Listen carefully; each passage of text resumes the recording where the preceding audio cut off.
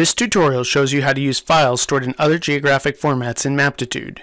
Maptitude supports numerous GIS and CAD formats including Esri Shapefiles, ArcView project files and legend files, and Microsoft MapPoint files. To open a geographic file and see it in a new map window, click the File Open button. Choose the file type from this drop-down menu. For example, you can open an OpenStreetMap, a Google Earth file, a MapInfo interchange file, an AutoCAD DXF or DWG, or in this case, I'm going to use an Esri Shapefile. Choose the file to open, and use the Add to Map checkbox to choose whether to open the layer by itself or in a Maptitude map. I'm going to leave this box checked to open the shapefile as part of a map with other Maptitude country package layers, and click Open. Enter a name for the layer as it should appear in Maptitude. Also, you often will have the option to import the layer. If you want to convert the layer into a Maptitude format, check this checkbox.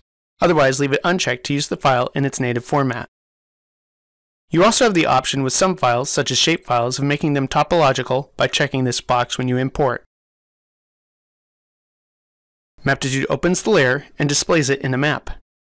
Just like any other layer, you can add labels to it, change the style, add a theme, etc.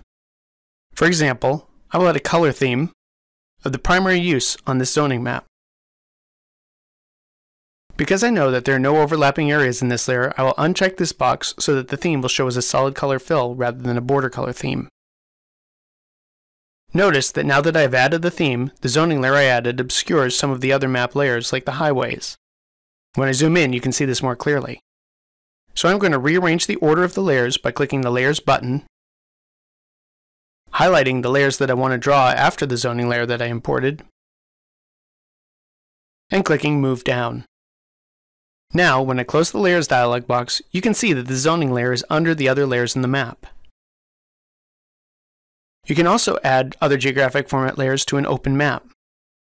I'm going to click the Layers button again, only this time I'm going to click Add Layer. Choose one of the available file types, choose one or more files, and click Open. Again, you have the option to rename the layers in the Maptitude map, but I'm going to go ahead and just use this default name and click OK. I will, however, go ahead and change the style for the layer I'm adding.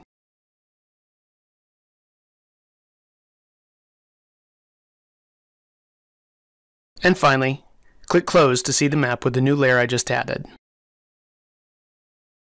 There will be some slight variations in the dialog boxes and options depending upon the type of file you choose to open. For example, let me close this map, and this time I'm going to click Open and choose to use a Google Earth KMZ format file. I'll choose Google Earth document as my file type, choose this file that I downloaded of traffic signals, and click Open. Maptitude cannot read Google Earth document files directly, so it will have to import the file into a Maptitude format, so you'll see that there is no import checkbox this time.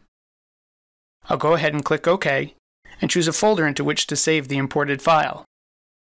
I'm going to go ahead and use the same folder where my KMZ file was located, so I can go ahead and click Select Folder.